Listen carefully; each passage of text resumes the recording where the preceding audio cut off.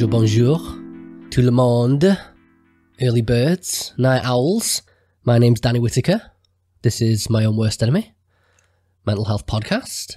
Before we get stuck into this week's episode, I think a little bit of housekeeping is in order. So, it's been about 6-7 months since we posted the first episode on depression with Chris Dowrick. That was back in mid-September, I think. And today's episode brings us to number 15. So an average of about one episode every 2 weeks, something like that. And so far, we've had, between the YouTube and SoundCloud accounts, we've accumulated something like 22,000 listens and currently averaging about 500 to 600 listens a week, which I know in the grand scheme of things, that's nothing, really. You know, there's like videos of Pomeranian dogs having sex with teddy bears and frat boys waxing their arse cheeks that get like 20 million views and stuff, but I don't suppose we're of that market. I tell you what, it's even more pathetic when you compare it to podcasts like Joe Rogan Experience. He gets something like 60 million downloads a month or something insane like that. YouTube's a funny one. I got an email from YouTube a couple of weeks ago congratulating me on getting my first 100 subscribers. It's like, 6 months to get 100 subscribers. Thinking, Jesus, at this rate, it's going to take me till I'm about 80 just to fill a town hall meeting room of subscribers. But thing is, I suppose, like with the nature of this podcast being what it is, I don't suppose I can expect massive growth in the long term anyway, and certainly not rapid growth in the short term, because I think the difference between this podcast and a lot of others is that this one isn't necessarily very shareable. I mean, if you think about, if you got like a comedy podcast or a tech podcast or history, whatever, even if you've got ones that are kind of similar in nature to this one, like a psychology podcast or self-development, those are they're okay to share. You know, it's okay to tell your family and friends that you're listening to this and to recommend it to them. But I think a podcast that's explicitly about mental health, that's kind of different. You know, people might not want other people to know that they're listening to this podcast. And that's understandable. I mean, not everyone's like me. Not everyone wants to go shouting it from the rooftops that they're ragged in the head. But here's the thing. A couple of people have stuck their head above the parapet and gone out of their way to help promote this podcast. So even though the stats are meagre, growth is growth. So I just wanted to take a moment to say to those people that have engaged, I genuinely appreciate the retweets and the shares on Facebook and the thumbs up on YouTube. Yasmin on Twitter, you deserve a special shout out. You've been very generous with that retweet button. And to those people who've commented on the blog and the YouTube channel, I appreciate you taking the time. It helps build engagement, helps start a dialogue about all these different topics. To the people that have emailed me, words of encouragement, again, those are very welcome additions to my inbox. And to the two people who have posted a review on iTunes, Fagan J, I think he's one, and Blue Girl 78. You guys are freaking rock stars. I didn't even notice those reviews had been posted until the other day. I don't check iTunes very often. I'm not an iOS user, and iTunes doesn't actually provide podcasters with any stats or anything anyway. So yeah, I don't use it very often. And I went on the other day, and there were these 2 5-star reviews there that these two people had written, and it made my day. That I was proper chuffed with that. So yeah, thank you to all those people, and to the rest of you, if you get anything out of this podcast, if you want to take a minute to like it, share it, tweet it, review it, whatever, it's always genuinely appreciated. It feels a bit icky asking you to do that, like soliciting compliments. I feel like I should be on a street corner now, showing a bit of leg in fishnets, thumbing down rusty old transit vans. All right, moving on. Today's episode, sleep and insomnia. My guest today is Professor Jason Ellis. Jason is Professor in Psychology at Northumbria University and Director of the Northumbria Centre for Sleep Research. He's the author of the 1-week Insomnia Cure, and in 2013 served as resident sleep expert on BBC One's 2-part series Good Night Britain. In 2015, he led the first ever study to attempt to treat insomnia in the acute phase, that is before it becomes chronic, and found that almost 3/4 of participants saw improvements in the quality of their sleep following a single 1-hour therapy session. Jason has presented his research at numerous conferences around the world and is also actively involved in both public and professional engagement activities, speaking at the likes of the British Science Festival, a TEDx conference, and the National Science Learning Centre. In today's episode, we discuss insomnia and how it relates directly to mood and mental health. So, what is sleep and why does it matter? How do a couple of sleepless nights turn into chronic insomnia for some people and nothing more than a few groggy shifts at work for others? We discover how the quality of our sleep can predict your likelihood of developing depression, why seasonal affective disorder is more of a sleep problem than a mood disorder, how daytime napping could be a sign of underlying health conditions, and the limits of medication. We also discuss some of the more curious aspects of sleep, such as why we sometimes start body popping just as we're about to nod off, why couples shouldn't share a duvet, why none of us should be shy when it comes to trying out a mattress in a bed shop, why playing Candy Crush at bedtime could be messing up your circadian rhythms, and also what circadian rhythms are, if you don't know what they are, and also how having sex in the kitchen could potentially help you sleep more soundly. You can follow Jason on Twitter. He's Jason G. Ellis 101. That's Jason G. Ellis 101. If you'd like to comment on this episode or just read the show notes, you can do so by going to myownworstenemy.org/podcast. And as I always say, without further ado, please enjoy my conversation with Professor Jason Ellis. Okay, Jason Ellis, welcome to the podcast. Thank you, Danny. Okay, today's topic is sleep, insomnia, and how all this kind of relates to mental health. Before we dive in, though, I always like to find out a little bit about the person I'm speaking to, and how they came to study their particular speciality. So if you'd like to take us back to the beginning. Oh, goodness me. In the beginning.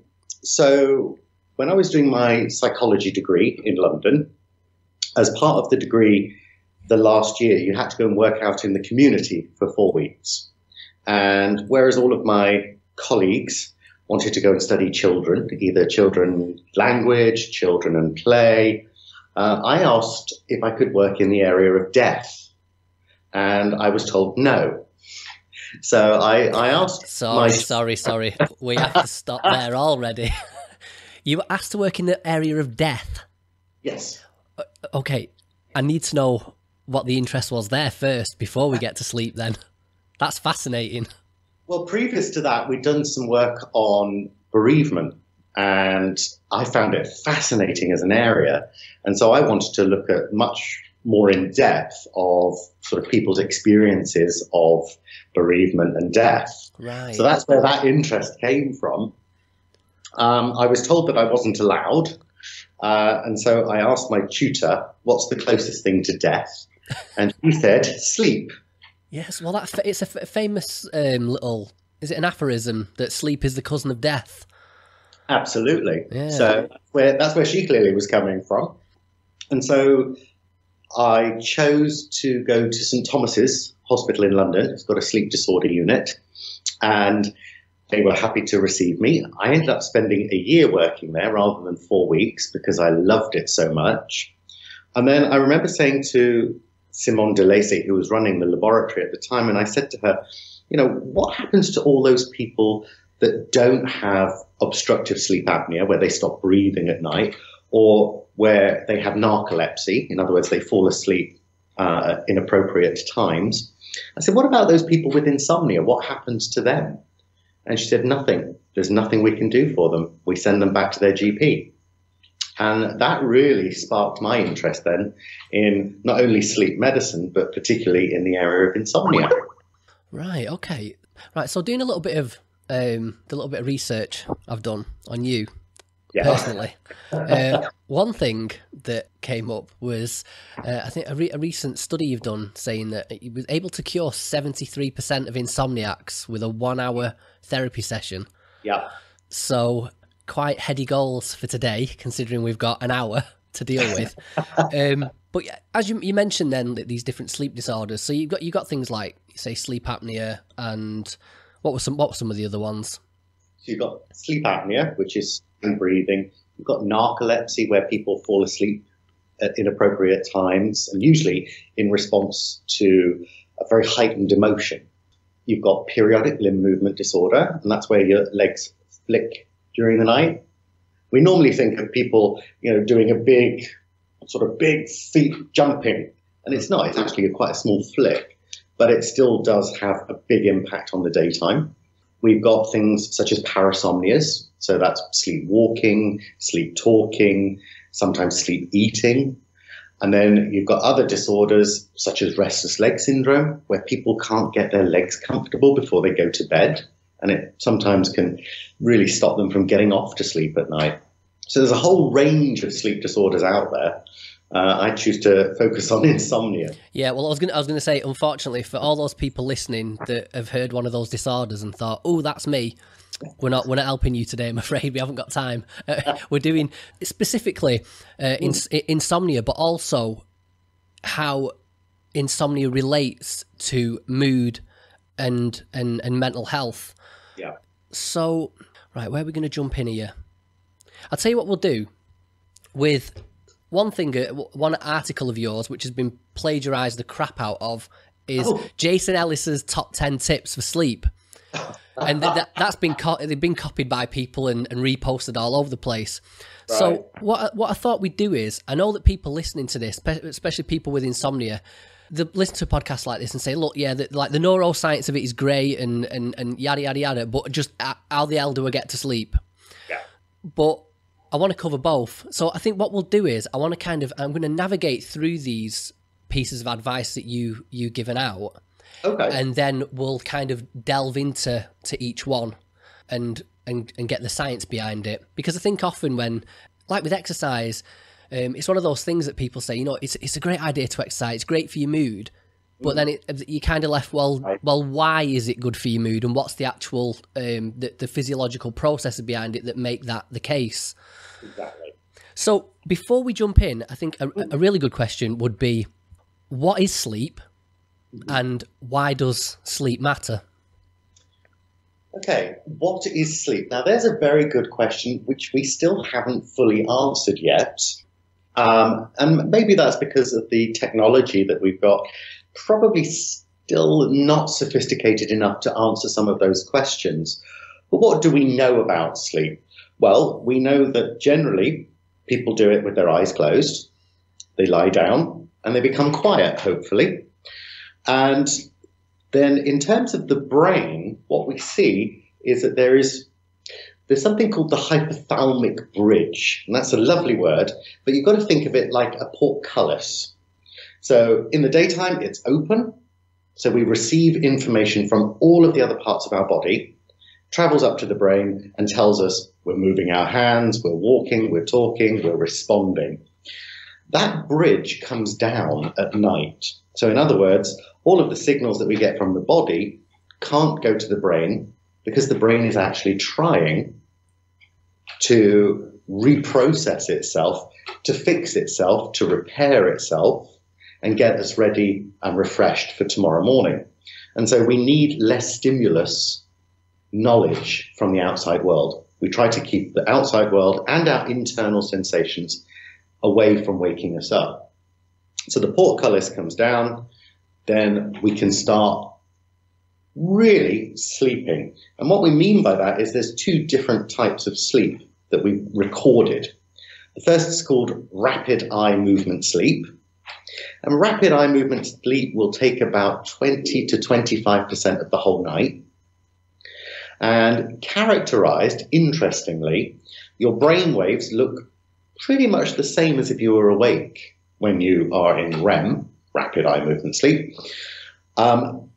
You'll see that the body should be in a state of paralysis, however, and the only things really that are active at that point is your eyes will shift, hence why it was always called rapid eye movement sleep. You'll still be breathing and you'll still be doing all of those other biological functions, but everything else should be lowered down. So that's REM. And then everything else, so 75% of sleep is characterized as non-REM. So in other words, everything else but. Now there's a very interesting reason why REM was identified, even though it's the smaller part of sleep, and then everything else was sort of pretty much ignored for quite a while. And that's because sleep medicine really started in the area of psychiatry. And what we can tell is that REM gives us some very good indicators of people's mental health. And that's why people have focused very strongly on REM for so many years. The other stages of sleep, non-REM, well, they're called stage 1. Not exactly creative, but it was stage 1, stage 2, stage 3, and stage 4. And what you've got from there is that the brain is slowing at each of those stages. And so what you're seeing is it's going into a much deeper, refreshing form of sleep. So that's pretty much what we know about sleep in terms of its overall architecture. Why do we sleep? There's a lot of theories out there. Is it there to restore the body and the mind? Is it there just to give us a period of downtime, especially when predators are more likely to be around? Is it there so that we can fix the brain? Is it there so we can fix the immune system? Is it a period where we consolidate learning? In other words, everything that we've learned throughout the day, we're going to try to determine what do we need, what don't we need, and we do the transfer, almost like on a computer, you're transferring it into the long-term memory. We still don't have a definitive answer. My theory is it's a bit of everything. And why would I say that? Because always looking at what happens to people when they don't sleep.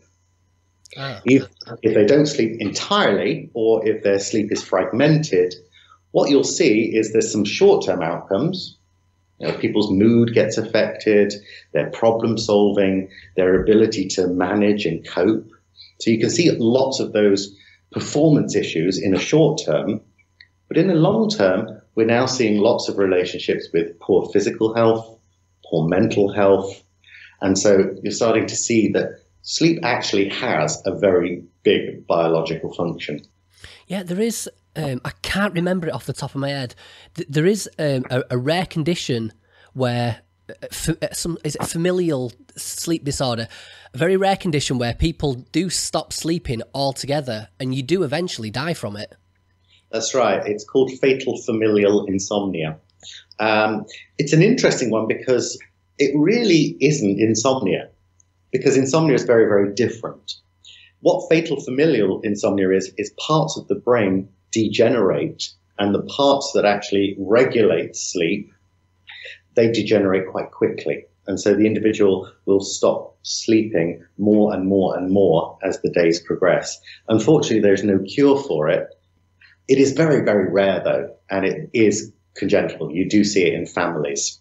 Yeah, just in case you start panicking out there, people, because you've not had a few nights' sleep. I think it's something like 100 cases have been recorded in total out of however many billions of people in 50 years or something. So don't panic. Yeah. And generally, you'll know if you've got it because a member of your family has had it. So right. It's not too much to worry about in that respect. Yes. So, okay. So you mentioned briefly then this link between REM sleep and being able to kind of link it to somebody's mental health. Mm. So if you could kind of go a bit deeper into that, and then also kind of just linking what we know about sleep and mental health in general as well. Yeah, certainly. What we know about REM is that in a normal sleep cycle, so when you get into bed at night, you will go into stage 1, and you're not officially asleep at that point, but your brain waves have started to slow down a bit. It's what I call the stage. You know that warm, cozy feeling you get in bed? That's stage 1. And then for a lot of people, they'll have a jump. And it's almost like they've stepped off the pavement too quickly, or they've missed a step. And that's the hypnic jerk. What's happening there is your body is just having one jerk of energy so that it can really relax. And so it does help you relax into deeper sleep. So then you'll go from stage 1, you'll have your hypnic jerk. We still have them, sometimes we don't feel them. Then we'll enter into stage 2, stage 3, stage 4, and then we go back up into stage 2. Check the environment, make sure that, there's nothing dodgy in the environment that's going to do us any harm. Once you've done that, you will then enter into REM. Now that REM takes about 90 minutes to get to. So you're not really supposed to have REM until about 90 to 100 minutes.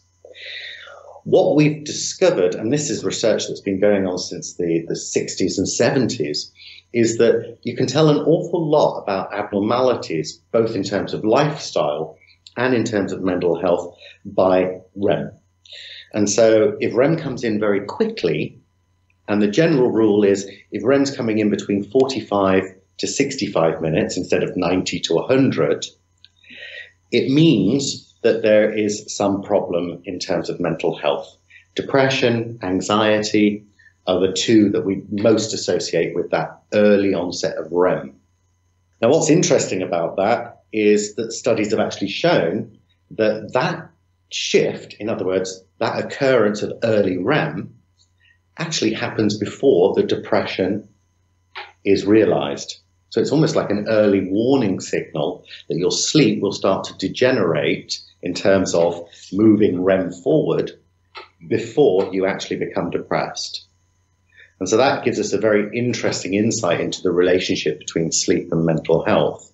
What we know, people with depression, for example, about 90% of them will have problems sleeping. And so, of course, the question has always been, what comes first? Is it the sleep that causes the depression, or is it the depression that causes the problems with sleep? For a long time, we didn't really know. And then there was some very good work that came out of University of Freiburg in Germany by someone called Chiara Baglioni. And what Chiara showed was that if you're not sleeping well, if you have insomnia, there is a significant risk that you will develop depression in the future. So she was one of the first people to actually say, well, actually, insomnia is a significant risk for the onset of depression.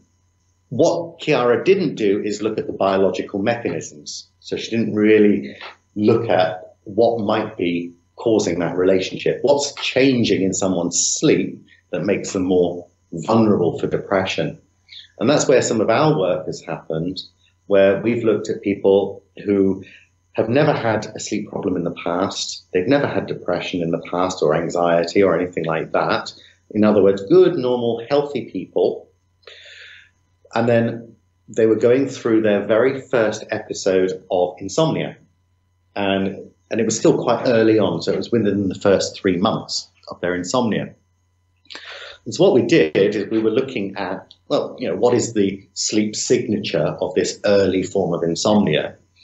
And what we found is that people who have this early form of insomnia are more likely to spend more time in stage 2, less time in slow wave sleep, that's stages 3 and 4, the deep, refreshing sleep. And that was all very interesting. And then we followed these people up after 6 months and a year.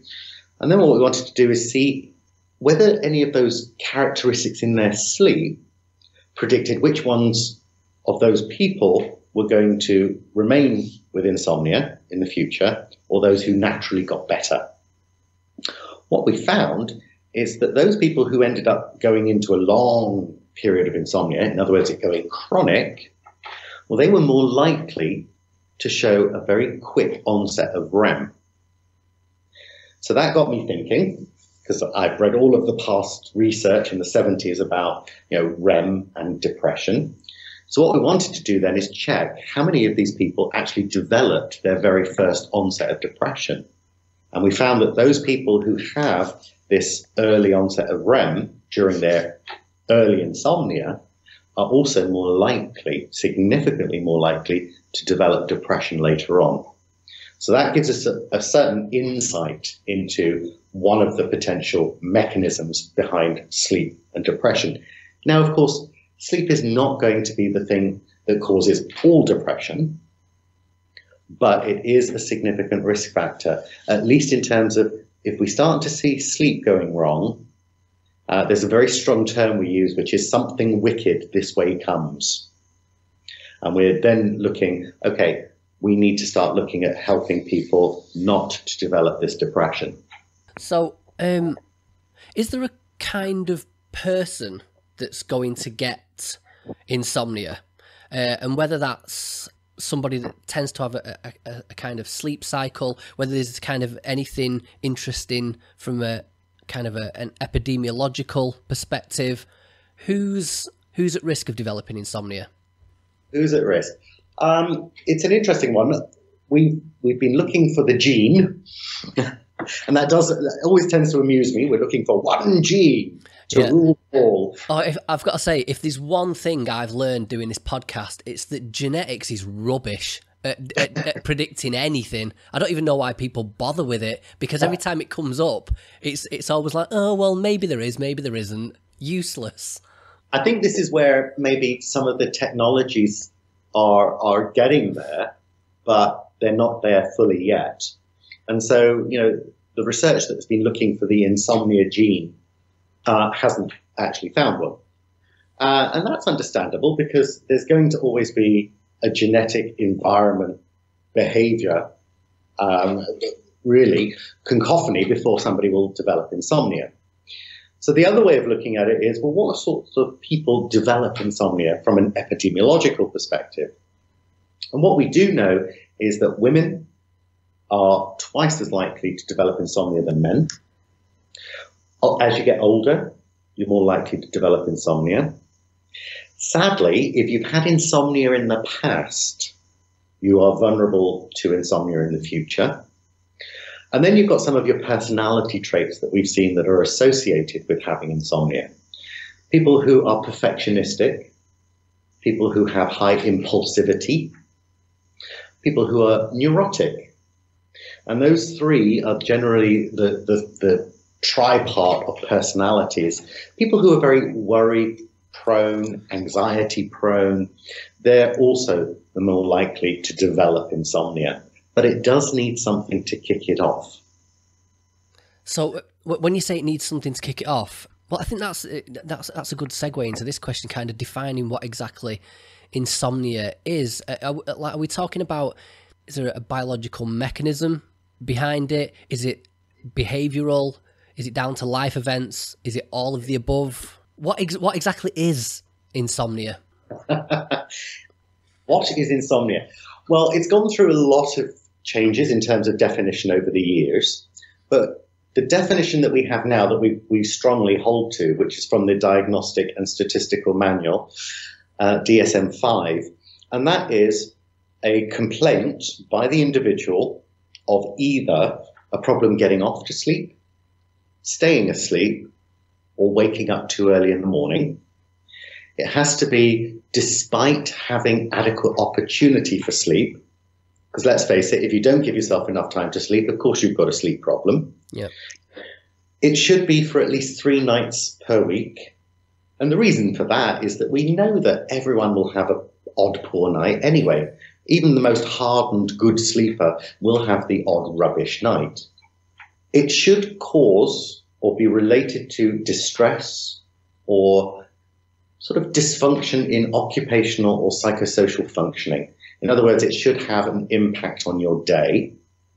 And here's the final one, really, is it should be present for at least 3 months. Now, that's an interesting point. And where we got to decide 3 months was the cutoff, I have no idea. I think people sort of got together and went, I want 6 months, I want 1 month, I will agree on 3. But in essence, what it does do is it tells us something about the natural history of insomnia. One of the strongest things that we do know about insomnia is that what causes it in the first place, what triggers it off, is not the same thing that keeps it alive. So what triggers off insomnia, and that could be anything. That could be a stressful life event, such as a bereavement or a divorce or money trouble. It could be daily hassles. You know, we've all had one of those days where absolutely nothing has gone right, and we've ended up not sleeping well as a result of it. It could be a rapid change in our environment. So jet lag can cause or be the start of an insomnia episode. It could be a change in medication. It could be a diagnosis or an illness. So it covers everything in that respect. That's what triggers off the insomnia. And the way I like to think about that is the flight or fight response. If your body is under pressure, either psychologically, behaviorally, biologically, the body's response is to not sleep for a bit because it's trying to give you more time to manage the crises. And so I always see the first element of insomnia, the first 2 weeks of insomnia, generally, they are a biological reaction to stress. Now, what we do know is it's what happens after that initial period. 2 weeks to 3 months, what's going on? And this is what I've been studying for many years now. Why is it that a normal biological reaction to stress can then go on to lead to a disorder which lasts 20, 30 years? And it's actually about what we do during that period. So it's what we do after the initial stressor. That will diminish, even if the stress is still about, even if we've still got those money worries. The biological aspect of that, it can't continue for too long. You can't have a flight or fight response for too long. It would damage the body irreparably. So what happens is that stress response will reduce, but it's how we deal with our insomnia after that 2 week period, right the way to 3 months, that really does predict who's going to go on to get insomnia long term and who actually gets better. Yeah, it's always an interesting thing. What causes insomnia doesn't keep it alive. Right, so I think this is the perfect segue now into getting into these tips for getting a good night's sleep, because I'm assuming that the things that keep insomnia going are going to be the opposite of these tips we're about to go through. Pretty much. So I think we can go through them in kind of any particular order and just and delve in as we go. So the first one is the bedroom is for sleeping. Yeah. So if you could take us into that one. So this is one of the main therapies that we use with people with insomnia. It's called stimulus control. If you talk to somebody who's got insomnia, one of the common threads that they'll talk about is that they'll be lying on the sofa watching television in the evening and they'll fall asleep. And they'll just spark out just for a little bit of time. And then they wake up and they think, fantastic. I am sleepy. Sleep is coming. The Sandman cometh. And so what they'll do is and I see this so much, they creep up the stairs because they don't want to disturb and wake themselves up. They creep up the stairs, they open the bedroom door, and it's like a disco comes on in their head. And it's suddenly they're fully awake and anxious. And so what you've got there is a learned response.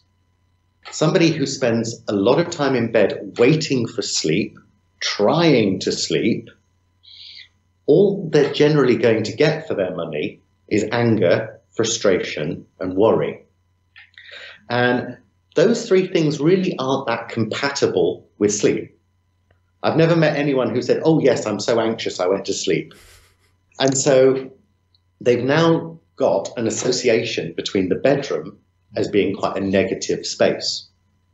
Now, why do we ask people to only sleep in bed and remove everything else from the environment? Is because the more things that you've got in your bedroom, the less chance there is that sleep will be the desired response. So think about it, it's a numbers game. I'm going to offer you bedroom and a bed. So what are the chances that bedroom will equal bed? Well, that's pretty much, yeah, it's 100%. 100%.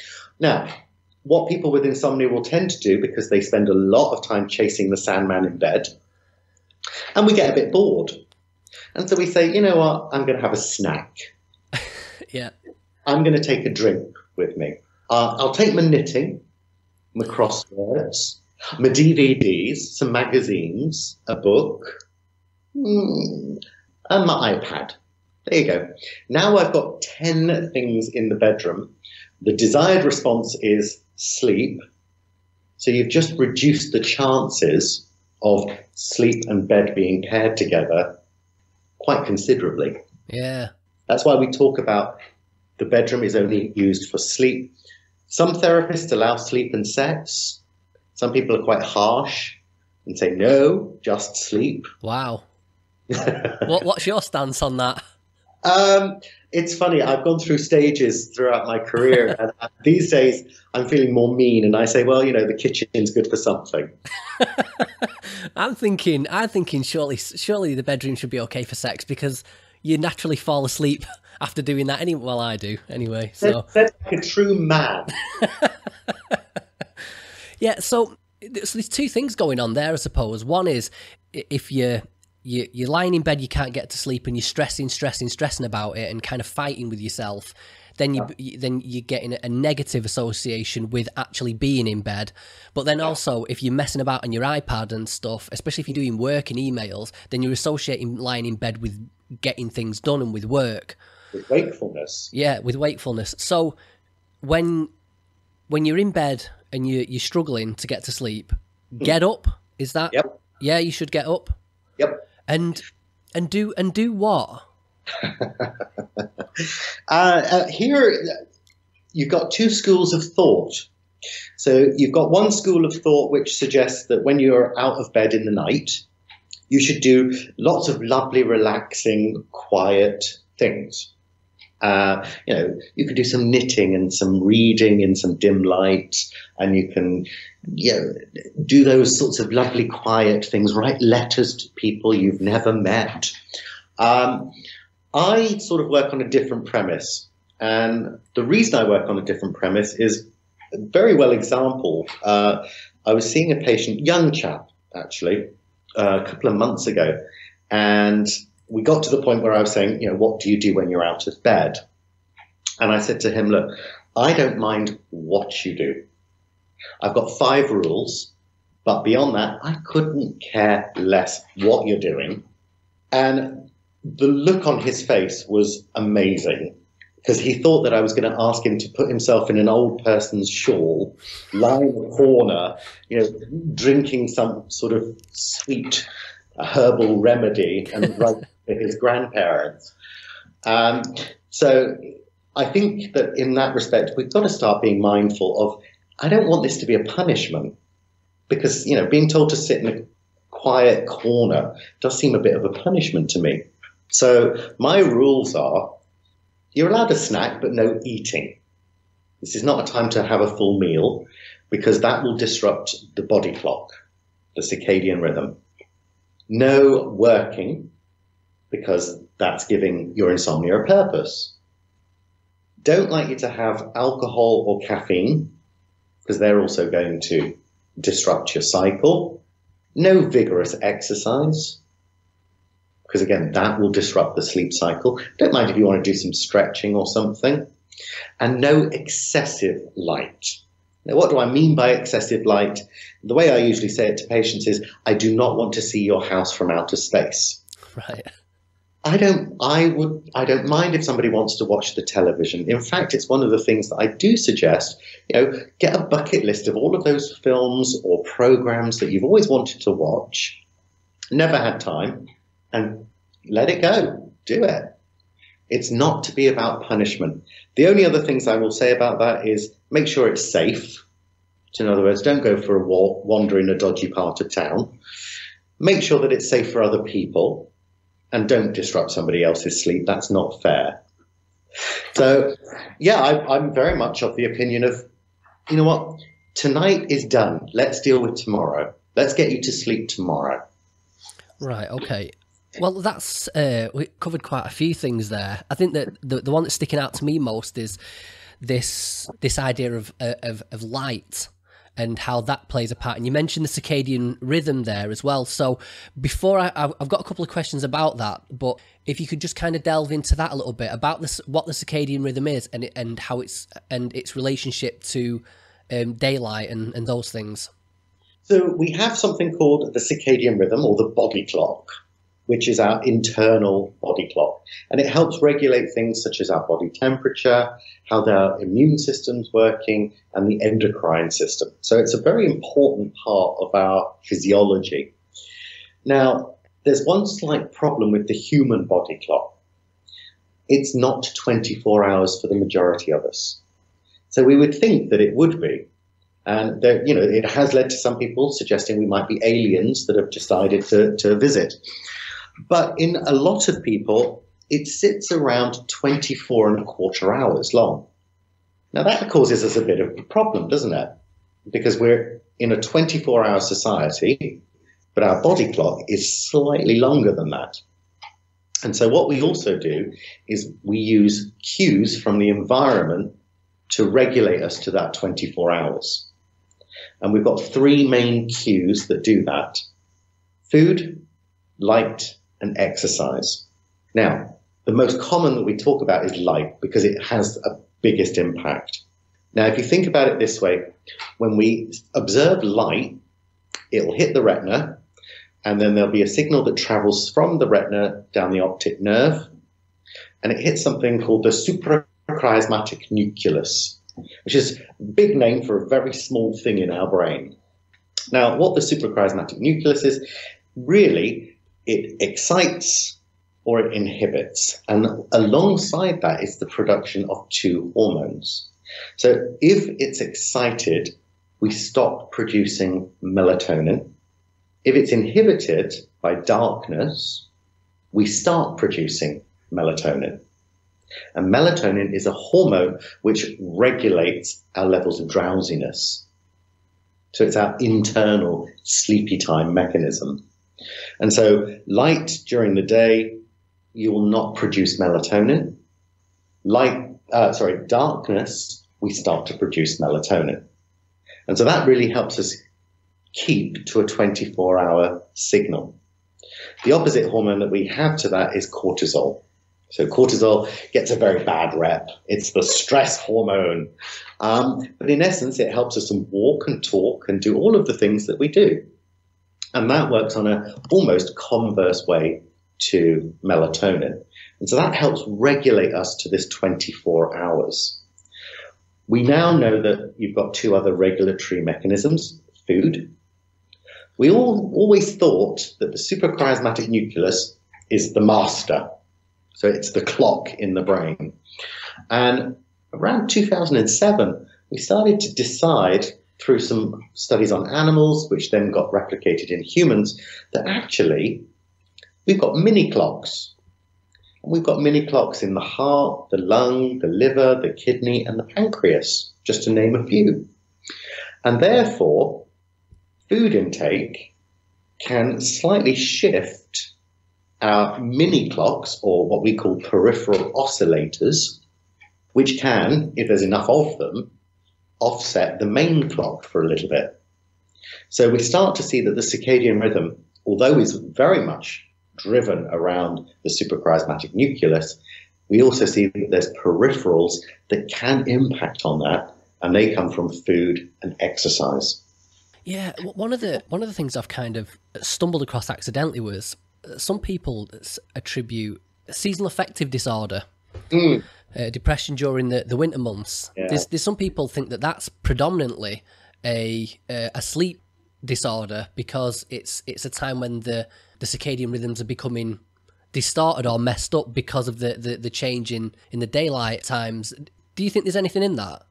I do. I think the seasonal affective disorder has generally been characterized based upon its symptom, which is the depression and the mood distortion. What I do believe is that there is a very strong circadian component to that, because let's look at it. When we start to treat seasonal affective disorder, and we do that using light predominantly. When you start to treat people with light who have got seasonal affective disorder, it does have a very good impact. In other words, it relieves the symptom. So my belief, certainly based upon the evidence that there is that seasonal affective disorder is what we would call a body clock disorder or a circadian rhythm disorder, more so than a mood disorder. I think that's the outcome rather than the causal mechanism. Would you say for somebody that's either struggling with insomnia or just that the sleep patterns out of kilter, so maybe they're falling asleep at like 2 or 3 in the morning, and ideally they'd like to stay in bed till maybe 9, 10 o'clock, but they've got to get up for the kids, and so they're kind of building up this sleep debt. Would you recommend to people maybe employing something like a sad light in the mornings and then kind of dark room therapy at night to try and get things back in whack? Because like you were saying a minute ago with the melatonin release happens when we notice darkness setting in. Yeah. Is that something we can manufacture? It is. And, I think that sad lights are excellent. And I think there are other ways that we can also, we don't have to sit in a darkened room. A good pair of UV glasses, sunglasses, will do the job for you. Okay. The one thing I do think it's always good to be mindful of is that it's very easy to sometimes mess around with your circadian rhythm in terms of the light, when you start to use light and dark. So one of the things that I like people to do if they want to go along that route is actually have a chat with a sleep specialist, because they'll be able to tell you exactly the point at which you should be using light and the point that you should be using darkness. The difficulty is if you get it slightly wrong, it could actually make things worse. Right. So I always like to talk to people, work out where exactly their biological rhythm is, and then from that we can work towards, right, this is the time that you need to put some light on, go either near a sad light, and this is the time that you need to put your glasses on. Yeah. And another one that's kind of big at the moment is this thing with mobile devices and blue light emission. Yeah. So blue light is particularly deleterious to our sleep on the basis of it sends the signal very strongly to the brain that it mimics natural light. And so it's a natural way that it will switch off the production of melatonin. I think the other thing that we've got to be mindful about, because we talk about, these blue light emitting devices, such as, our tablets and our computers and all of that sort of thing. It's not just about the blue light. I mean, blue light, yes, it does stop the production of melatonin. But also think about it this way. We're actually engaging our mind at the same time. A lot of people have shown that it's, even when somebody's passively just watching something, yes, the blue light does have an impact on sleep. But if you're actively doing something like social media or engaging in email or work, that's engaging the brain in two ways. Not only the direct way, through the emission of the blue light, but also through getting your brain to switch back on and start thinking about, what should I say in that email? What should I respond to X? Because, she's just posted that she likes my new garden tools or whatever it might be. And so we've got to be mindful that, because a lot of people are now buying these blue blocker screens, it's not all about the screen. It's about the habit. It's about the habit. Yeah. So what would be a good general rule of thumb for people to, I'm guessing, ditch the devices completely in the evening would be ideal, but maybe how long before sleep? Generally, I'll talk about giving yourself a wind down time of about 2 hours before sleep.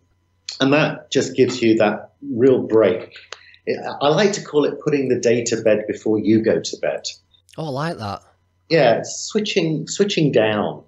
And I don't mind if you're still watching something on the television. As you can see, I'm very pro-television.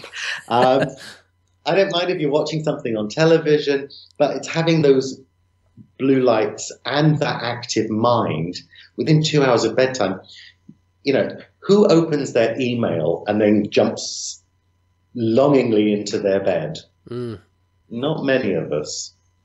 Okay, moving on. What do you think about, what would be the rule with making yourself comfortable, investing in like a decent mattress, and how important is that? Because obviously, you know, we spend a third of our lives in bed, which is ridiculous when you think about it. You live to 75, that's 25 years of it's asleep. Yeah. Do you find it a common thing that people don't take the time and the effort to invest properly in that? And if so, what can people do about it? It is a funny thing. We don't invest a lot of time looking at our mattresses and our bedding and all of those sorts of things. And, you know, I always liken it to an analogy. You wouldn't go and buy a car just by sitting in it for 2 minutes and then jump out of the car immediately because you might be seen by other people. And then say, yeah, I'll have that one because you're shamed into it. But we have this weird thing, and I don't know whether it's the same across the world, but I've seen this in stores in the UK. You know, people will jump on the bed and then they'll roll off really quickly. Yeah, they do. It's like, oh yes, I've been told I have to try this out, but I don't want to be seen. Suddenly we become terribly vulnerable when we're in a showroom. And, you know, really check it out. You know, you're going to be spending a hell of a lot of time on this thing. You need to check it out. If you've got a partner, get them to get on the bed as well. Roll around for a bit. You know, we should be really enjoying that experience because we are going to be living with that experience for quite a while. How important is the mattress and the bedding? There's another issue, and this is where we need to separate out sleep disorder and sleep health. So sleep health is generally somebody who doesn't have a sleep problem per se. They might have the odd bad night here, there, and everywhere, but they're generally okay. On the other hand, you've got someone who's got a sleep disorder or sleep problem, such as insomnia. Now, the one thing I say to people who have got a sleep problem, sleep disorder, is things like bedding and mattresses, and this fits into something wider called sleep hygiene. Sleep hygiene does not cause a sleep disorder. As such, sleep hygiene is not going to fix a sleep disorder. So that new mattress and that gorgeous new duvet is not going to fix your insomnia. What it will do is if you've got sleep health, it just helps increase that a little bit. So, you know, it might add a little bit to a more luxurious or a more refreshing experience. But for someone with a sleep disorder, I don't think really, unless they are sleeping on wooden slats with nails in, generally it's not going to fix the problem. Right, okay. Just another thing that's kind of worth mentioning for people is a lot of these, there's quite a few specialist like mattress companies, these internet-based companies that have popped up, and they create these, you put all the kind of sleep that you like, and maybe you've got a partner and they can customize it both sides for each person. But also interesting, what a lot of them are doing is they're giving you like 90 days to try these mattresses out, and then if you don't like it, you can just send it back and get your money back. So that's definitely worth it. Oh yeah. So believe it or not, people, I know we haven't gone point by point through each one of these, but we have actually covered all these 10 points. And I think what I'll do in the show notes, I'll do what everyone else has done and plagiarize Jason's 10 tips and include them so you can go through them. But there are a couple of other important ones worth mentioning. So temperature and napping. So we'll take temperature first. Yep. What's the ideal temperature to sleep in, and you know how's someone going to manufacture that? Yeah, it's a good question because we're all slightly different, and so it's about finding what temperature works for you. And this is a particular issue that you get with women going through the menopause, because heat becomes a big issue and very disruptive to sleep. And so I can't say there's an ideal temperature that's going to suit everyone at all times. It's really about finding out what's best for you. Cool is better than warm. That's a no. It's better to have a cooler environment than it is to have a warm environment, because it's very easy for the body just to maintain heat, and heat generally is associated with being awake. The way that I like to talk to people about temperature is really about how they manage their duvets. So this is one area where you can actually say that you can have an impact from something in the bedding arena.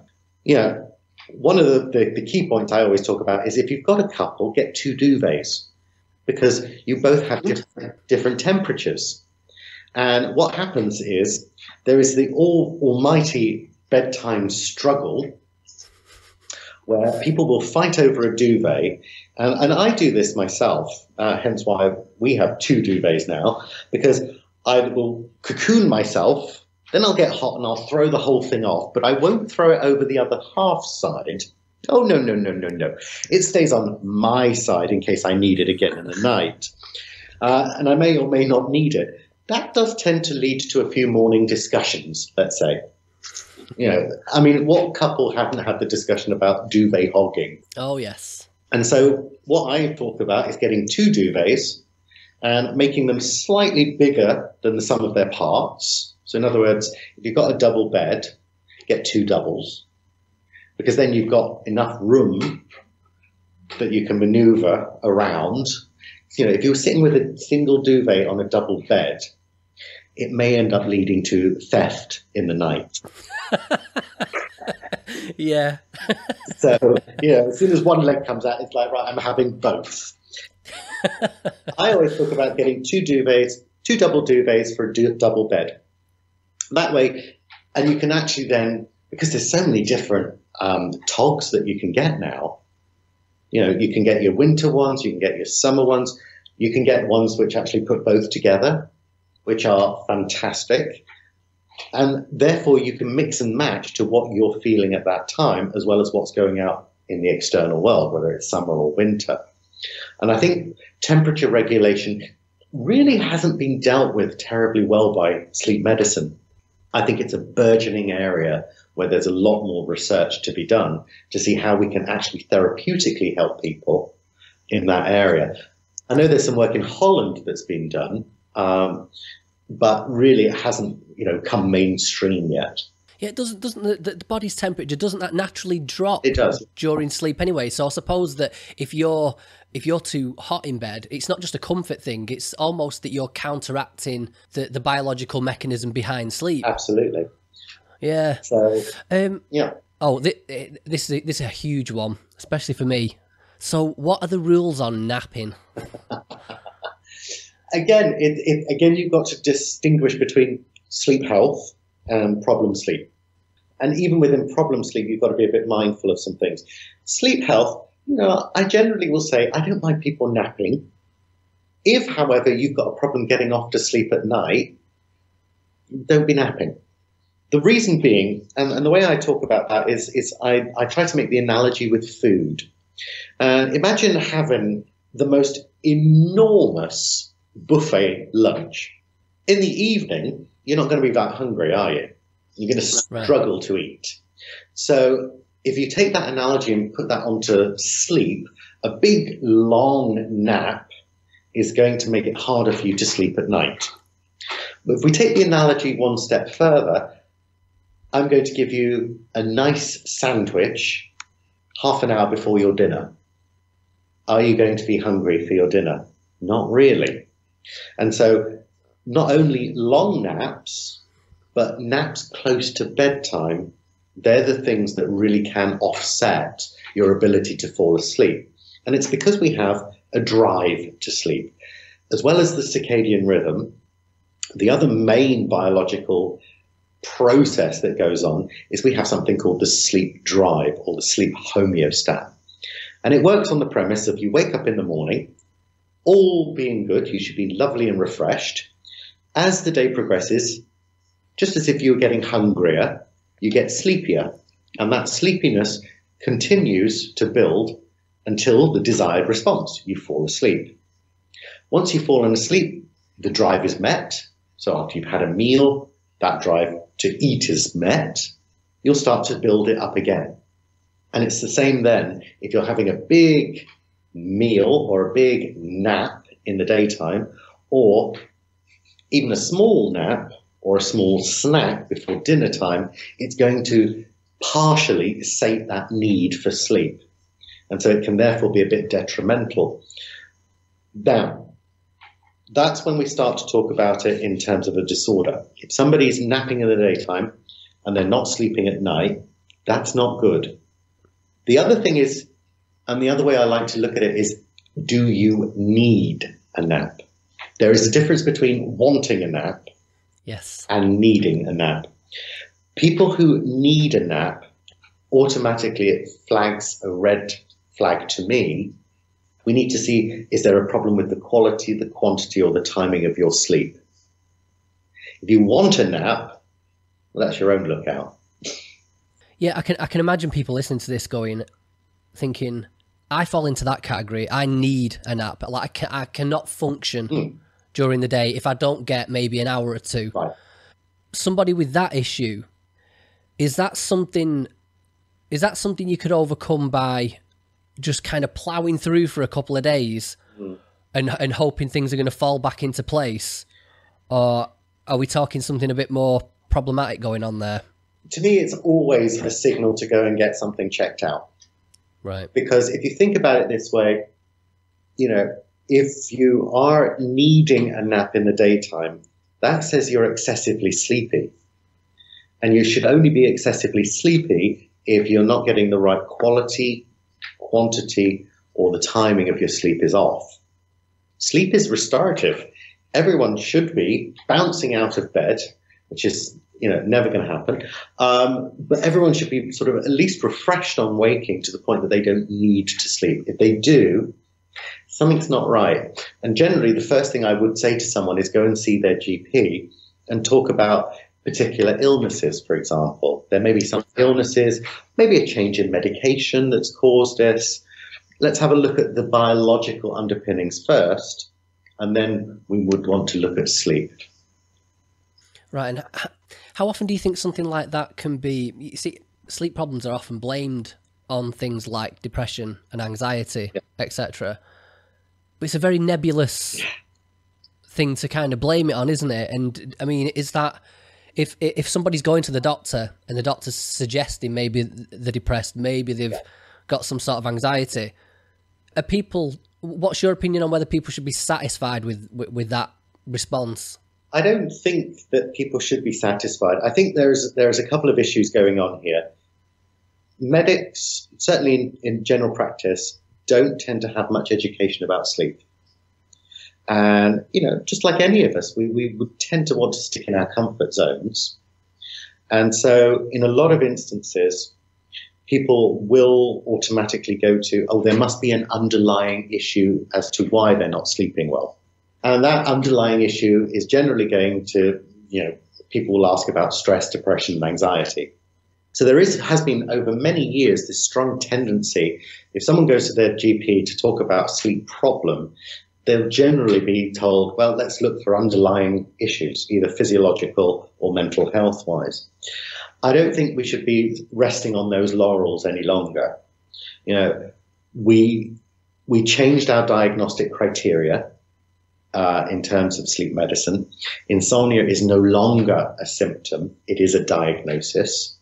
And therein lies the rub. Up until 2004 was the first real time that we decided, let's get rid of this whole idea that insomnia is a result of something else. Some brilliant work by Jack Edinger. And then, it slowly filtered through. And then we got diagnostic criteria coming in sort of 2013, 2014, which for the first time is saying, we don't care if you've got diabetes, we don't care if you've got depression, we still need to treat the insomnia. We need to recognize it in its own right and treat it. And one of the other interesting things that came out from that, which actually hit a lot of headlines in the US, was some beautiful work by Rachel Mamba and Colleen Carney. And what they've done is that they've treated people with depression with what we call CBTI, cognitive behavioral therapy for insomnia. And so what they've done is they've done a series of studies where they've treated people with depression and insomnia. They've given them this treatment for insomnia, or they've given them the standard treatment for depression. And the general outcome is that if you treat somebody's insomnia, the depression will go away. If you treat someone's depression, if they've got depression and insomnia, the depression might get better, but the insomnia stays. So again, it leads us to this causal element. Is it the insomnia that's causing the depression? But it actually reached a point where the New York Times actually said, we need to stop treating depression. We need to start treating insomnia in depression. And we're starting to see the same thing in post-traumatic stress disorder, social phobia, lots of the mental health problems we've got. If you actually address the sleep, the other symptoms tend to get better alongside that improvement in someone's sleep. Yeah, that just goes to show the importance of it, doesn't it? Wow. Okay, Jason, I think we'd be a bit remiss if we didn't give medication a brief mention. Melatonin as well, that seems to be gaining in popularity. It is. As well, if you look around the internet. So what's your opinions on using medication and which types are okay, aren't okay? Yeah, I mean, the thing is what we've got is we've got our traditional benzodiazepines, and that's generally anything that ends in PAM, diazepam, lorazepam, temazepam. Those were the traditional sleep drugs that we were talking about in the 70s and 80s. And they did come with a bit of baggage. So the research was showing that predominantly they stayed in the system for quite a while. So that led to a lot of people being quite drowsy and groggy in the mornings. They had an addictive quality to them and difficulty with when you try to come off them, so the withdrawal. And the biggest thing about the withdrawal from the benzodiazepines was you would get something called rebound insomnia. Now, a lot of people will interpret that as, oh my goodness, the insomnia is back. Actually, it's not. This is this is a medication-related insomnia. So you've got your problems with withdrawal, you've got your problems with people driving after being groggy in the mornings, and you've got your problems with people becoming slightly addicted to them. And there's also a habituation issue in the sense that they stop working after a short amount of time. These things were not designed to be used forever and ever. They were short-term, quick fix, get the sleep back on track. And the whole philosophy around that was, if we get the sleep back on track, all of that worry and that anxiety and everything else is going to go away. Now, in the turn of the century, what we started to see was an introduction of the Z hypnotics. So these are zopiclone, zimovane, zolpidem. And I love the fact that they use Z, with the whole sort of catching some Zs. And these were heralded really as the new wave drugs. They had shorter lifespan in the body. So they were designed in that way of helping people not have that grogginess in the morning. Also, they were designed on the basis of not having that habituation and that withdrawal. So really counteracting all of the issues around the benzodiazepines. The jury is still out in terms of how much they actually afford those changes. There's some research suggesting, people can't become addicted to these things. They do have short-acting lives, and they do, hold that promise. Other people are not so sure. And one thing that happened in the US was they started to see from the Dawn report in 2014, or it was 2013, that there was a 220% increase in ER admissions that they associated with Z hypnotics. Wow. Yeah.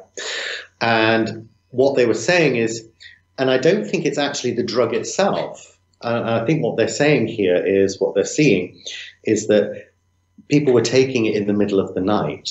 So if you woke up in the night, you think, I'll take my sleep meds. And that was having the carryover effect that you'd see from the old benzodiazepines. So you've got the Z hypnotics. Interestingly, in the UK, you're more likely to be given a prescription of amitriptyline. You're more likely to be given an antidepressant. And maybe that's because of the regulatory issues there are around sleep medications and hypnotics. And then, of course, we've got the new drugs on the block, which is your melatonins. And melatonin's been available in the US for a very long time, and in lots of other countries. In the UK, really, only for people over 55 or children with certain intellectual disabilities would prescribe melatonin. And I think that's moving more towards becoming more mainstream for all in terms of the melatonin drugs. The issue around melatonin drugs, I've always found that an interesting issue. Increasing melatonin is certainly going to help with the circadian rhythm. Fine. But insomnia isn't really a circadian rhythm disorder. Insomnia is a problem more about the sleep drive, the sleep homeostat. So even though there is some evidence that they do help people with insomnia, I'm holding out on that one. I'm not so sure. The other thing is most patients these days don't want medication. And the guidelines from NICE in the UK certainly say that medication should really only be prescribed after you've explored non-pharmacological therapies. The difficulty we've got in this country is getting access to these non-pharmacological therapies. Just quickly, is there any like herbal remedies that are, if they're not going to get you off to sleep, but that are genuinely shown to be relaxing and worth trying, maybe, or is there just none? Two issues there. One, there is a vast amount of research in terms of what herbs and lotions and potions are good for relaxation. So I'm not going to knock any of them on that basis. What I am going to knock them on is that people just haven't done the research in terms of what lotions, potions, and herbs actually help with sleep. Right. And so if your problem is that you can't relax, which I have to say, when you've got somebody with insomnia for a long time, they've tried whale song at midnight. They've tried burning orange candles at 11:45 and using some sort of spray on their pillow, dusting it down with fairy dust. I'm laughing because I've done all these. Most people with insomnia have. They come to me and they're in my office and we will talk about what you've tried. And they will say, I went to the local supermarket and I started at the top and I went across and I did every single line. By the time someone's got a hardened form of insomnia, I don't think relaxation is the main issue that's driving the insomnia anymore. And so, therefore, they may help in the earlier stages of insomnia, but I don't think when you've got it really conditioned and heavily embedded in, they're going to have much of an impact. But the research just isn't there. Yeah. Right, Jason, before we get on to the quickfire questions, just imagine this scenario for me. So you're stuck. You're getting a lift, right, with somebody, yep, and you're going maybe 10 floors down, right, and maybe he recognises you from one of the newspaper articles, and he goes, "Tell you what, I'm having a lot of trouble sleeping. You've got 10 floors, like maybe 30 seconds. What the hell do I do about it? How do we sum all this up quickly?" Okay, don't try to sleep. So ask 5 of your friends how they sleep. They will tell you that they do it and they don't know how or why they do it. They just get into bed and it just happens. What you're doing is you're chasing the Sandman. You've got to stop chasing the Sandman. The more you try to sleep, the more effort you put into sleep, the more gadgetry you put into sleep, the more likely it is that sleep is going to be evasive and elusive. Perfect. Okay, my quickfire questions. Firstly, do you have any book recommendations? Feel free to plug your own, and I'll be including it in the show notes. But yeah, any book recommendations on this topic? There are an awful lot of books out there, I have to say, on sleep and sleep medicine. Gail Green has a really nice book called Insomniac, even though I hate the title Insomniac because I don't like the term. And she gives a really interesting journey about how it is for somebody who has insomnia. And I think that's great. Arianna Huffington's book, The Sleep Revolution, also brilliant. Both much more narrative, and they're not really for helping somebody achieve or overcome their insomnia. For that, you'd have to use my book, naturally. But they are really good narratives on why sleep is so important. And, so you're not alone, the experience of having insomnia. Yeah, well, I think it's worth mentioning as well, your book includes a step-by-step program for somebody to follow on a day-to-day basis. Yes, so my book is a very interesting one in the sense that the first thing, and the feedback that I've had so far is quite amusing in the sense of I'm not a very warm and fuzzy therapist. It is very much on Monday, you have to do this. On Tuesday, if you want to get better, you have to follow this step by step and do it absolutely as very prescriptively. And I think that's quite unusual for all of the books that are out there at the moment, in that mine is very much taking you through. On Monday, you will do this. On Tuesday, you will do that. But, this is what we've seen works. And it would be nice to be able to frame it, couch it a lot more sort of softly. But I don't know if that would be actually helpful to people. I think people want to get on with it. Yeah, well, I think if you frame it too much as a light suggestion, well, I think people are less likely to take it seriously then. So yeah, I mean, I tend to equate this with going to see your GP, and if your GP is saying, well, if you really fancy taking that medication, you feel free, but if you don't worry about it. If you have that sort of encounter with your GP, I'd be looking for a new GP. Yes. Okay, if you could take the reins of power at the Department of Health, what policy would you implement to improve the mental well-being of the general public? Or you can just narrow this specifically to sleep, if you like. Well, I will narrow it to sleep, because what I would say is I would make cognitive behavioral therapy for insomnia, I'd make everyone aware of it. Absolutely. Right away from clinicians, get that into primary care, get it done quickly into primary care. The one thing that's really bugging me about the Department of Health is we need to start looking at prevention. Preventing obesity, preventing diabetes, preventing coronary heart disease. There is a strong element of sleep in all of them. Let's take an agenda here. Yeah. Right, quite an opposite one, this. What, if anything, keeps you up at night? What keeps me up at night? I'll tell you the funniest one. Talk about irony. I was sitting my exams in Tallinn. So we have European sleep, behavioral sleep medicine exams. And I was taking my exams in Tallinn. And I did not sleep the 2 nights before. I was so stressed because, as a psychologist, then having to learn pulmonary medicine, having to learn endocrinology, pediatrics, and I'm like, I can't sleep, and I've got to sit my sleep exams. Well, I think it's quite. If anything, it's reassuring that an expert in sleep still struggles with sleep occasionally.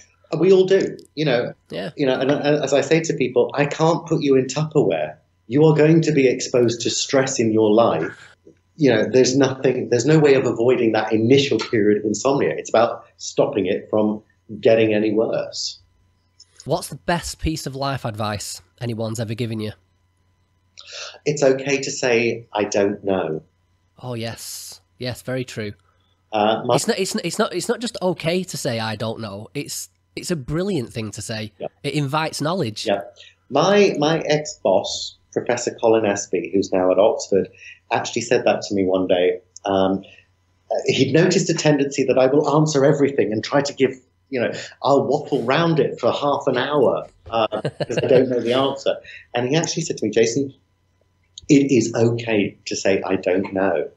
And that piece of advice has stuck with me ever since. What mistakes do you continue to make despite knowing better? Well, my punctuation is appalling. And my apostrophes in particular. What mistakes do I tend to make? It's a really good question. I tend to work too hard on things and tend to be quite perfectionistic about my research. And knowing that's detrimental to you, or can be. It's detrimental because it drives my colleagues mad. Yeah. Because I'm constantly saying, no, that paper's not going out. There is a spelling mistake on page 47. And I'm like, just get a grip, What part of your career are you most proud of? I think when I published my first paper in our flagship journal, which is called Sleep. Surprise, surprise. And when I published my first paper in there, I was over the moon. It was a crowning moment for me because I thought, yeah, I've made it. I'm with all the big boys now and girls. Final two. Outside of family and academia, what investment of time or money has brought you the most joy or fulfillment? Oh, gosh. My comic collection. Oh, what comic? Or comics? They're all actually... Have you got your thingy on?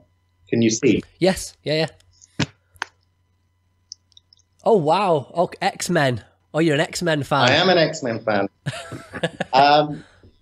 X-Men is always... I have a small child in me who loves comics, and so we'll always carry on doing that. Hey, it's okay to like comics though nowadays. It didn't used to be, but now the comic guys are the cool kids now. I've become cool for the first time in 44 years. Okay, finally, the big one. What do you think is the key to happiness? Being able to trust yourself. Because if you can trust yourself, you can trust everybody else. Okay. Is there any links, any social media, anything like that you'd like to recommend the listeners pay a visit to? I do have a Twitter account, which is at Jason G. Ellis 101. Yep. Beyond that, find us on Facebook. Okay, what's the name on Facebook? The Northumbria Sleep Research Laboratory. Okay, sounds good. Jason Ellis, thank you very much. No problem, Danny. Thank you. Okay, if you'd like to comment on this episode, you can do so by going to myownworstenemy.org/podcast. That's also where you'll find all the show notes and links to any relevant information. If you'd like to support this podcast, you can do so by leaving us a positive review on iTunes or just sharing your favourite episode with your friends and family on social media. If you'd like to contact me, I'm Danny D. Whitaker on Facebook and Twitter, or you can send me an email to danny@myownworstenemy.org. And until next time, behave yourselves, but not too much, and I'll see you again next time.